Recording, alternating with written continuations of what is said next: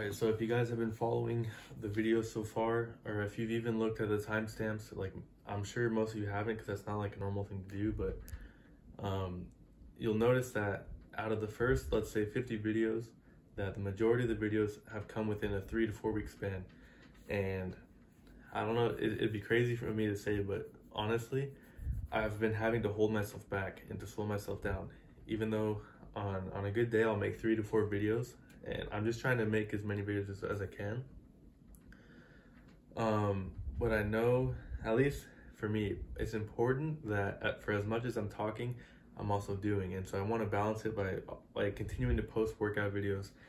If you guys don't see a day where you see a day come where I don't post a workout video, it's because I didn't do a workout that day. Every time I do a workout, I make the commitment to myself to record it and to post it so that I can be as honest as possible with everyone watching. So for as many workout videos as there are, that's how many days I've worked out since the beginning of this channel.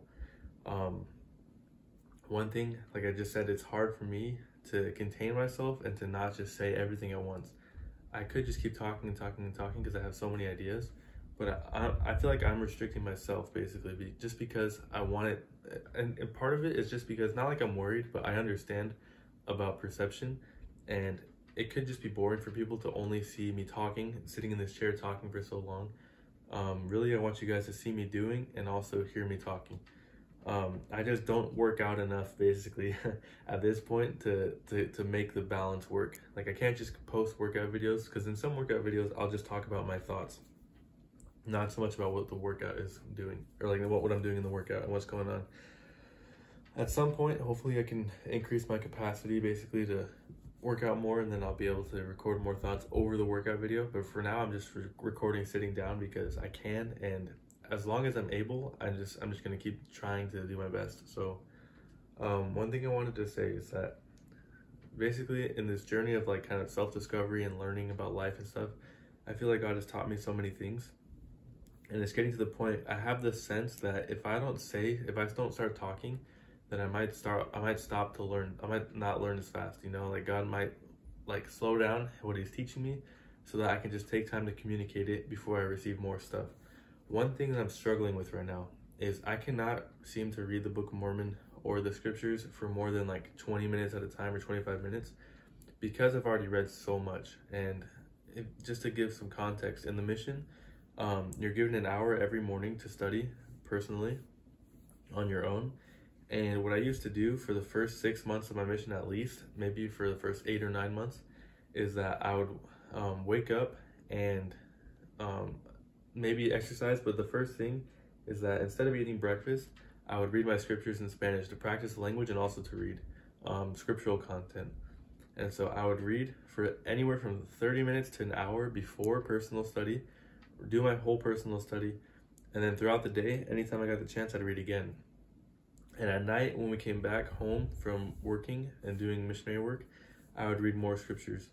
And so I would average, like literally on an average, I'd read at least for 2 hours every day, if not 3. And some days I would like, because there's always times where you're tired and maybe like your companion just takes a nap or something. And if there was any kind of lull where my companion was sleeping a lot during the day, I would not sleep and I would take that extra time to read scriptures. I was that dedicated. And so over the course of 2 years, you can imagine that I put in a lot of hours of study. And it's to the point where like I don't even know what to read besides the Old Testament, which I haven't read completely, but I've read like good chunks of it. I don't know what to read that I haven't already read. And that's obviously with the exception of the Old Testament. And so what God has been telling me in my heart, and I've been like somewhat ignoring it, is that I just need to speak. I just need to talk and get it all out. I need to say these things that I've been thinking about and holding in my head for the past year, and honestly years. And so that is why, if you're wondering why there's so many of these random and like low quality unedited videos, I just need to get it out. And the hope is that the more I talk, the more my mind, like the gears in my head start turning more, and I start to finally gain more forward momentum, because right now it feels like I'm kind of stuck. Like, I have so much in my head, and I haven't done my due diligence of sharing it with everyone. And so maybe I'm not going to receive as much information as I would like to from God until I do this. And so this is me letting it all out. And so my biggest hang up right now with the scriptures is that I think we need to stop, like, hit the emergency stop button. And as the Church of Jesus Christ of Latter-day Saints, we need to stop and examine and re-examine all of our beliefs. And we need to make sure that everything is in the right place. We need to do a check, like a cabin check, make sure everyone and everything is in the right place. I think there's some things that we don't understand about our own doctrine that that are dragging us down, or like kind of slowing us down. The biggest one on my mind right now, it's not like, maybe not the biggest in importance or relevance, but at least for me right now, the biggest in my mind is what we do not know about Adam and Eve. I've been speculating for a while that maybe we don't understand the whole picture, and I've gathered a lot of evidence, and it just makes more sense the more I think about it, that we might have a false understanding of how everything happened. Not like that we don't know things that happen, we just don't understand chronologically the order of the events and also why they happened. I think we're a little bit confused about that. And that, I think, is, I would attribute, I'm not sure, I would attribute mostly to word of mouth, and due to tradition, how classes are taught, parents teach their kids all by word of mouth, and we don't always open the scriptures and examine them at length. At best, we'll open and read 3 or 4 verses at once before the teacher resumes to just say what they believe in their opinion. So if we trace back to the origins of the doctrine, if there was ever a misunderstanding at the primary level, and then due to a misunderstanding and the communication by word of mouth, that misunderstanding was communicated over and over and over and over and over again, it could then lead to what I fear is a widespread misconception about doctrine. So that's my biggest fear right now. It's what's keeping me, keeping my headspace occupied, and I just want to get it out there so that anyone watching can do their own, basically their own due diligence and go through and examine it.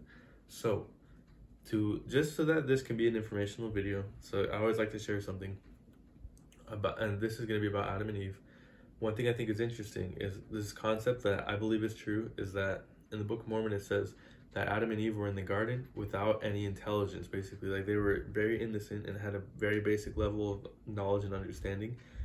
I think we have to assume, because Adam was created first and he lived for a little bit without Eve, I think we have to assume that Adam was dumb as a rock. And because how could he be smart if he didn't have like challenges in his life to teach him? God created all, like, the heavens and the earth, created man, and then created names for the animals and everything by asking Adam what he would name them. When he created Eve, he asked, or like, she wasn't even Eve at that point. She wasn't named Eve until after the fall. That's in the Pearl of Great Price if you want to check on that. That's like, read Moses and read Abraham. Anyway, so Adam was asked what should he name the term was helpmeet, basically a helper for him. To his only life purpose was to maintain the Garden of Eden. That was literally all that he was doing at that point due to his low level of intelligence. And so he looks at Eve, and we have to assume he was dumb as a rock, because he said, I'm going to call her woman. And if I had to guess, because I don't know, but in whatever ancient language, I'm sure that woman has to be translated as like being a derivative of like a subcategory of man, like a derivative of man. Basically, he looked at Eve and saw that she was physically inferior, so he called her like a sub, like lesser part of a man, so woman. And that's just because he was dumb as a rock. But as he gained intelligence and his eyes were opened due to having eaten the fruit that contained knowledge of good and evil, he then named her Eve, the mother of all living, which is the translation. Anyway, I think it's interesting that before he gained intelligence, he subjected Eve, who was just woman at that point, to basically be a lesser version of himself. He didn't have any love for her, is what I'm trying to say. And that was only due to not having intelligence in that state. And so, if any good did come of eating the fruit, I would say one of it was that Adam gained enough intelligence and light to learn how to love and learn how to respect. Obviously, he respected God due to God's power, But once he realized what Eve was, and like the I guess the promise and the capability of the potential that she brought, he was then able to love and respect her. So I think that's something important that we acknowledge. I don't know why, but I think it's important to focus on all the details. And yeah, I think I'm gonna share more of these insights. Basically, like there's things that are so specific in scriptures, the way the story goes, or the way that the words and the phrases are written, that give us insight, but we choose not to see it because we just like we don't pay attention to the fine details. And so that's one of my goals, is the more that I make these videos, to go through and kind of like unveil what the scriptures really mean, what they're really saying. So hopefully this video falls to good ears of someone that's gonna do something about what I'm saying, and hopefully we can make a change happen. And that is it for me, signing off.